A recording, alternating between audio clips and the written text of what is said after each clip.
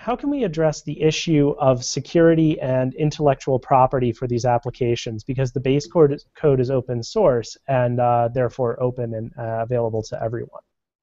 So there's two parts to that. Security. And there's always this worry that if you open up your software, somebody's going to put a Trojan horse in it.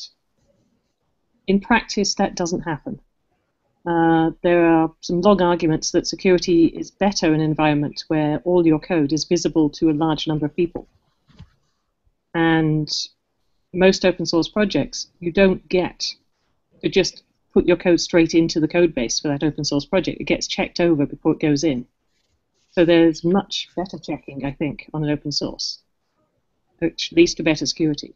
When you're working with an open source project, I think that the primary, and this comes to another question also about how to commercialize it, the primary push is not about getting everybody to buy your project. It's getting people to use it and getting people to contribute back to it.